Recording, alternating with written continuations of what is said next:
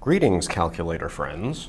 This is taking apart a 1920s Monroe mechanical calculator, part 14, episode 14. So when last we left, I was trying to take apart the carriage mechanism, and we had loosened this end of the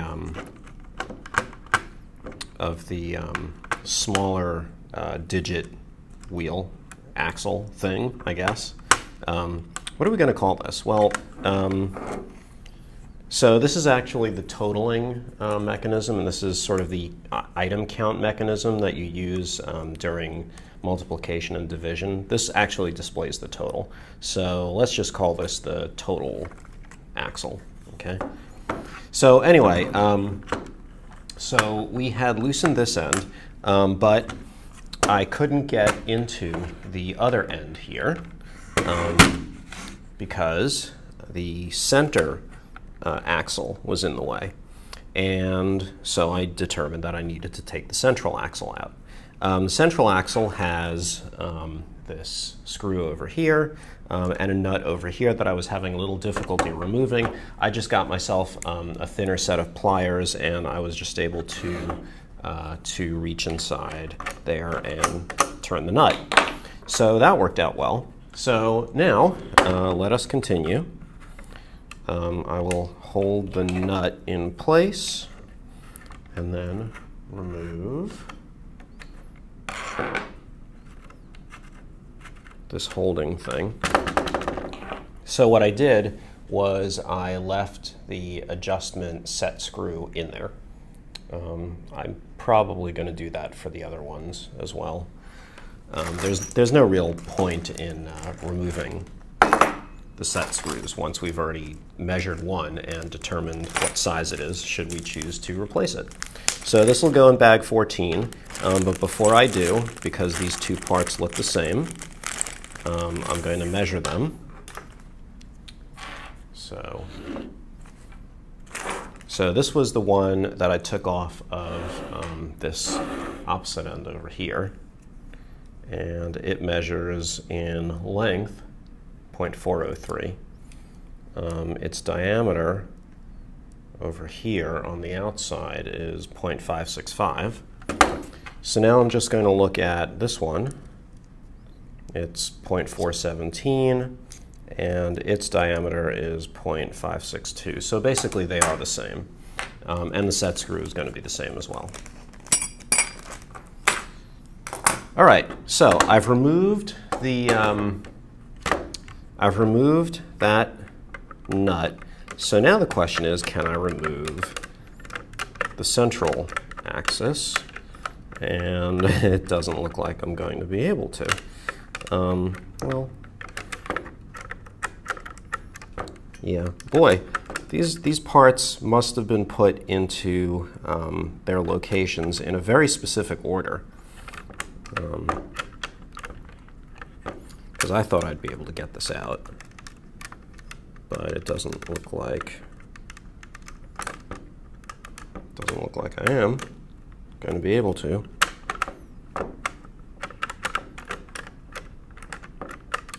Nope. Okay, let's see what else I can loosen.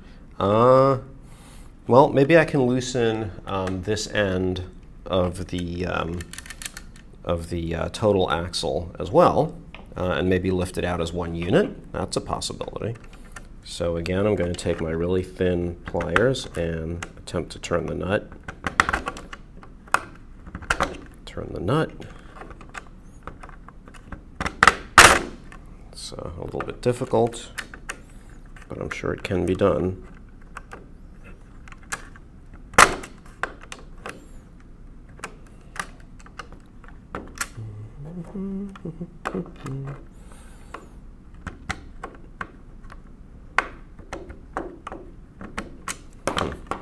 Okay, that's difficult to do.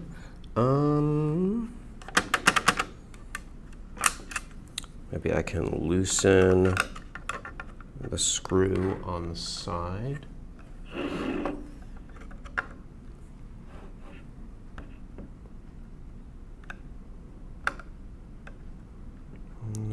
not really. Okay, so after fiddling around with this for a while, I've determined that maybe the middle part, the middle axle, cannot actually be removed unless this totaling axle is actually removed. And the reason for that is that this central support seems to totally prevent this middle section, this middle axle, from being removed. So if I can't remove the middle axle, I absolutely have to remove this part. So what I did was I took the really thin 9/16 inch crescent wrench, and I was able to reach in here and undo this nut over here, which means that I can now remove this screw from the end.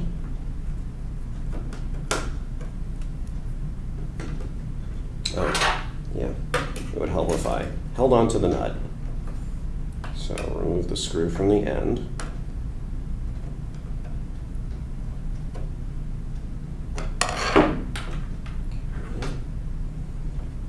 Just hand turn this now.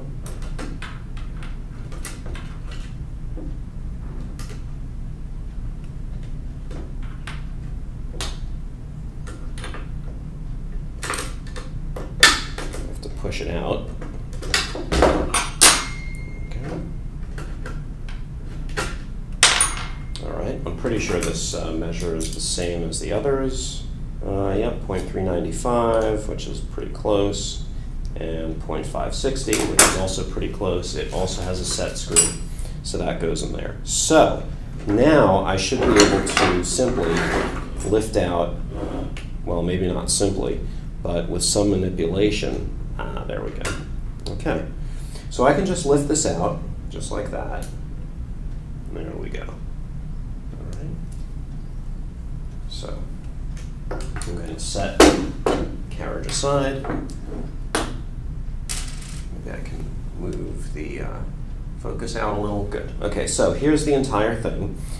So we have, number one, a nut, and the flat end of the nut faces outwards like this, and there's a little bit of a lip on the side that faces in towards here, towards this end of the axle.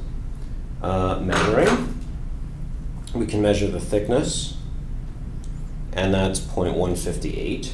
I suppose we can measure the inner diameter as well. 0.393 or so. So that can go in the bag. What else can we loosen from this end? Nothing. So from the other end, we have also a nut. This appears to be just an ordinary nut that fits onto the screw. So this is 0.187 or so. What I'm going to do is I'm going to go and find that original screw in the bag, and I'm just going to screw the nut onto it so that I know that it's a pair. So the other thing is that there's this lock here. Now, the lock has a sort of, all right, let's see. Yeah, the lock has a sort of tab on it, and there's a sort of a cam that turns around inside.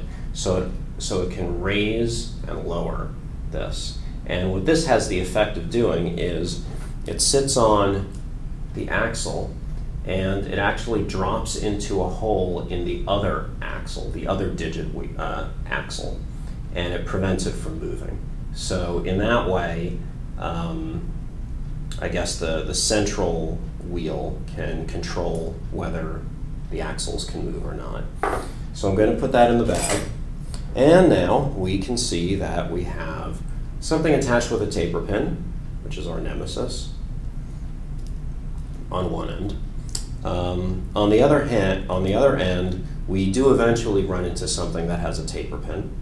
So what I'm going to do, and this end right over here, there's actually a clip that holds this part in. I'm not going to bother taking this apart. Essentially the way it works is that we have a whole bunch of digits. These wheels are actually made out of plastic, and they were formed with the gear, the metal gear. And there's a little spring between each digit that serves as a detente. So, and some of these wheels are extraordinarily hard to move. So I think that means that I really need to clean this up really well. Because ideally you would want it to spin nicely, like this. But see, this one spins nicely. This one sort of spins nicely. This one barely spins at all. So obviously this needs to be cleaned somehow. So I think I am going to be forced to remove the parts that are on taper pins for this. So in order to prepare for that, I am going to remove this clip. So it's just a simple clip with just a little bit of force. All I have to do is take the small pliers and insert them on either side of the clip and then just sort of push out on it to get it out.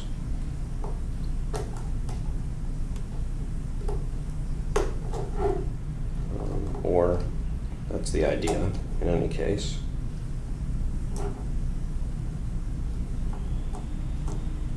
Let's see if I can actually do this.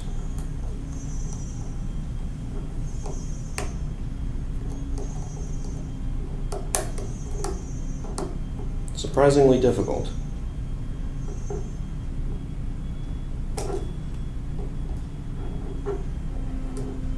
Like most things. There we go. I think I have it removed. Almost. No. Okay. Well, obviously that's going to have to take a little bit of thought to get that out. So I'm just going to set that aside. So a quick update. So I found that this part, which was sitting on here, was held in by this clip, and I did manage to remove the clip simply by prying at it, basically with this tool, the dental pick, which is a useful thing. And behind it I found this really thin washer over here. So it's really thin. No, okay, sorry, that wasn't actually the washer. I picked out the wrong one. This is it. Yeah, here we go. This is a really thin washer. It's almost like foil. Well, maybe not quite like foil, but it is it looks like it's about point. Come on, focus. Focus. Why don't you focus? There we go. It is about 0.012 inches, which is pretty small. But anyway, that was sitting here, right over there, and then the clip was on top. So that was that. The next part is this part, which has a taper pin. As you can see, I was able to tap the taper pin out after several iterations of heating with a heat gun and spraying it with penetrating lubricant. And I just tapped and tapped and it came out. So that's a good thing. So I'm going to remove that right now. Okay, so there is the taper pin. Why aren't you focusing? Okay, there we go. Taper pin. And now I can just remove this part. So, and we have to look at the orientation. So if we look down along the shaft, if we look at the front part, we can see that there's this little cutout on the surface. And on the other side, over here, there is a gear, but, focus, one part of the gear here actually meshes with a circle. So if we look down the shaft like that, we can look at the orientation and see that this notch is basically on the same side as that sort of surface. So if I remove this, we'll be able to remember which side is which. So that's really important. So let's just pry this off. I may have to give it a gentle tap.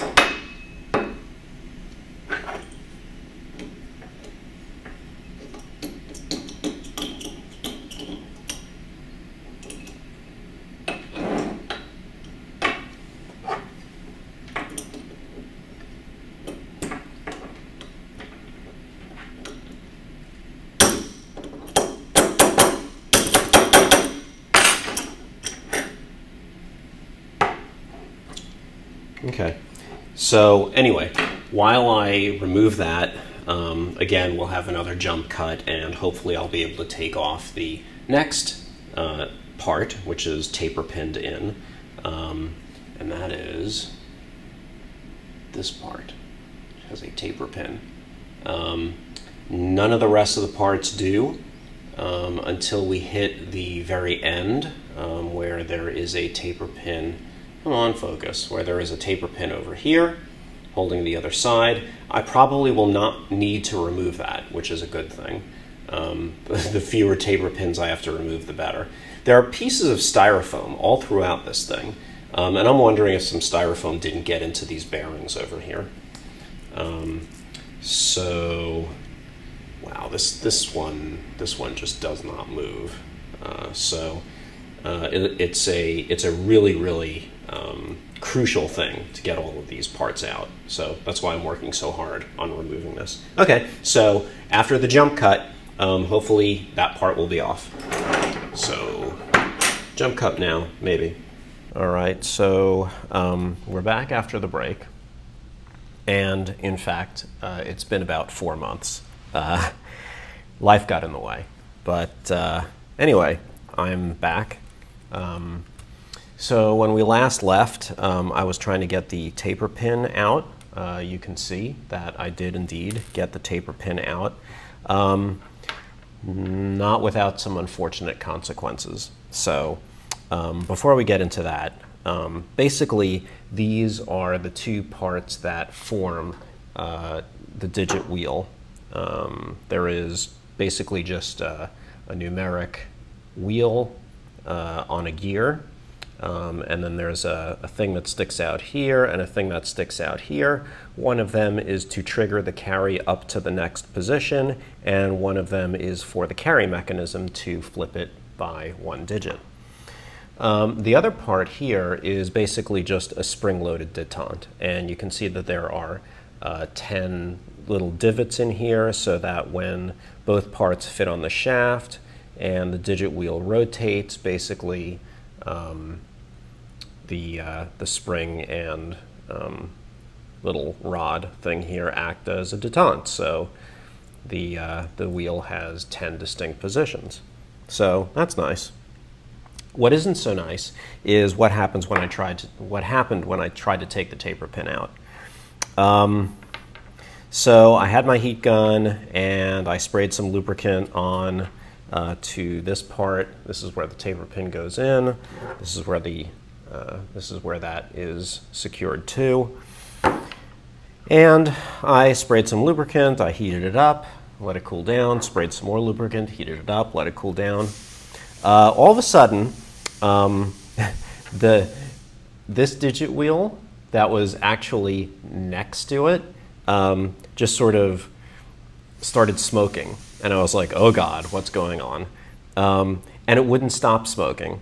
I blew on it, and the whole thing basically just disintegrated into a piece of ash. It was like spontaneous. There was no stopping it. I ran it underwater. That didn't stop it. It just turned into this black ash. So what happened? Well, this is actually made out of cellulose, which is the thing that old movie films are made out of. And that has kind of a low spontaneous ignition temperature. I think it's something like in the high 200s or low 300 Fahrenheit. So when the shaft got hot enough, the heat was transmitted to the wheel, and the wheel just spontaneously turned into ash. So that's pretty bad. But all is not lost, because what I then did was I made a model, and I 3D printed it. This is the result that I got from Shapeways. You can see, hopefully, the indentations of the numbers. These are pretty much identical. I even put 5 holes in here where these 5 rivets go. And let's see. What I also have is, let me just get a little piece of the rivet. Here's a piece of the rivet that I cut off that went into here. All right, so this is the gear without the wheel or the rivets. There's actually a piece of a rivet over here. There are spacers on each rivet because you can see that the wheel is held off of the gear by spacers. And I measured these rivets. They're more like pins, but they basically act like rivets. You stick them in the hole. And what I did was, when I got this from Shapeways, I stuck this through the hole, and it actually fit perfectly, and I couldn't believe it when that happened. Because usually with 3D printing, none of the measurements come out so exact. And this seems to have been exact down to, like 1 or 2 thou, which is very impressive. The material that this was made out of is fine detail material. I did make other prints using their regular cheap plastic, and that turned out really bad. It didn't look very good at all.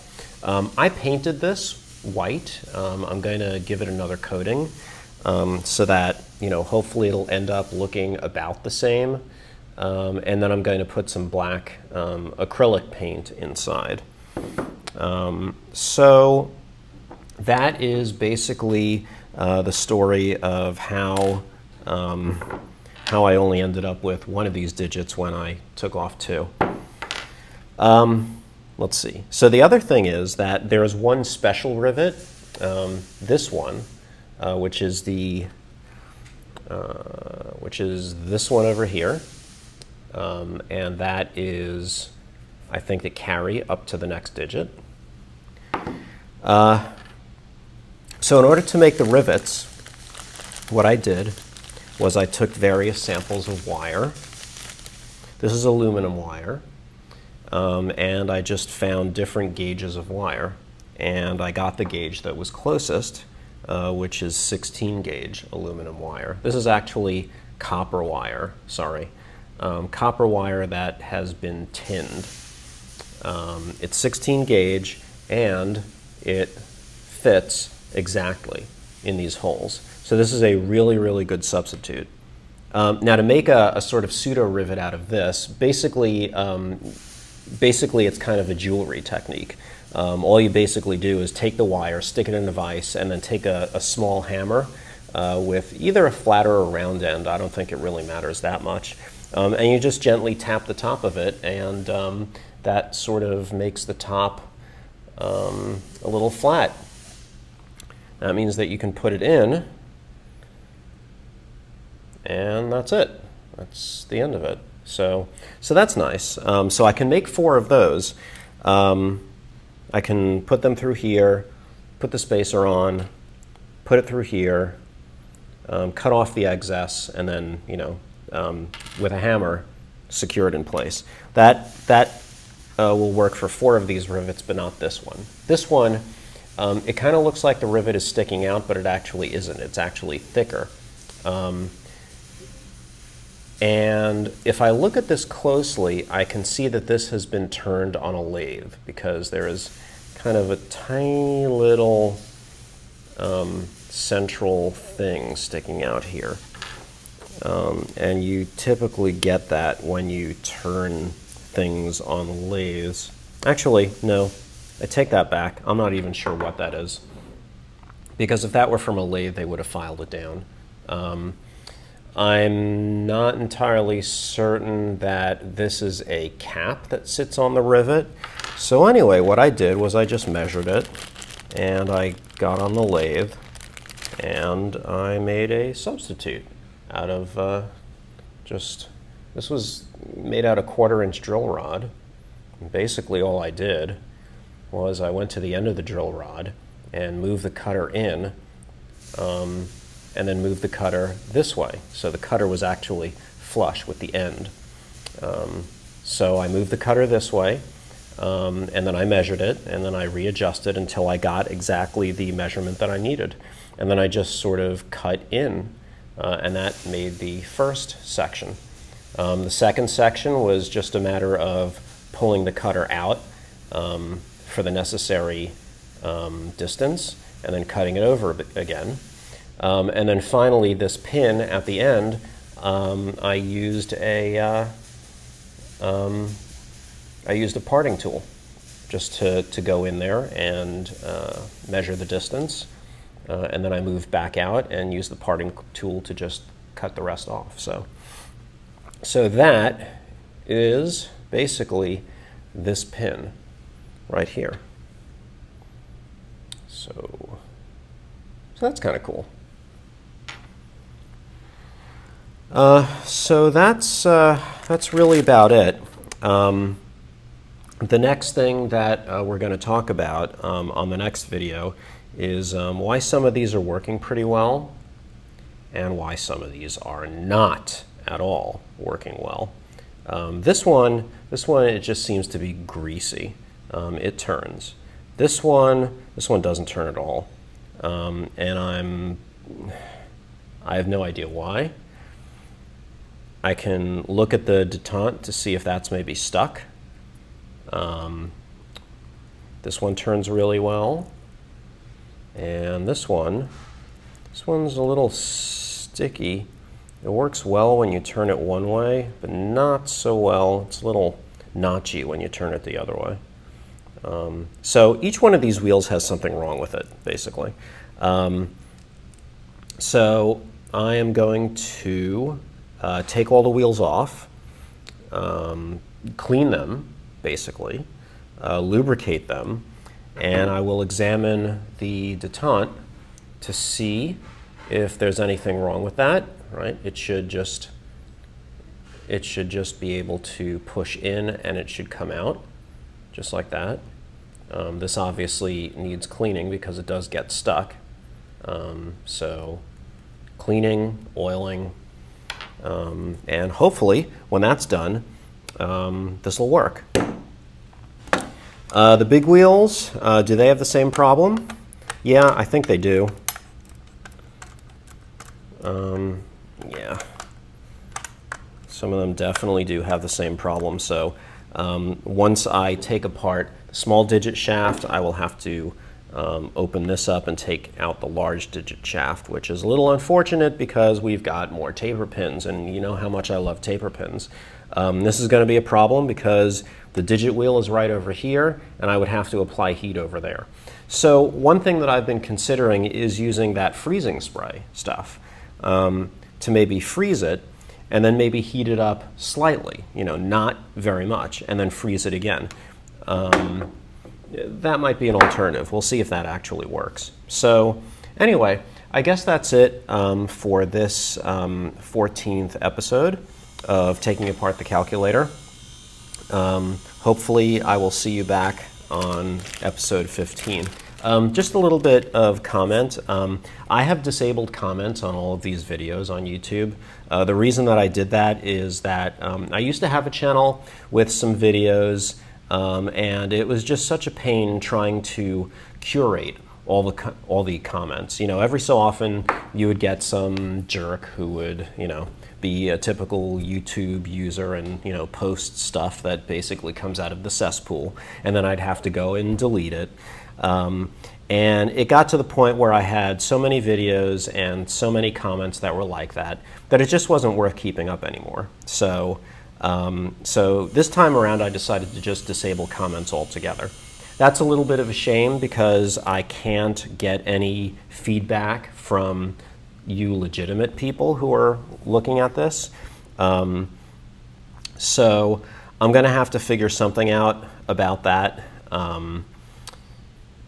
In the meantime, if you really, really want to contact me about something, you can contact me at robert.c.baruch,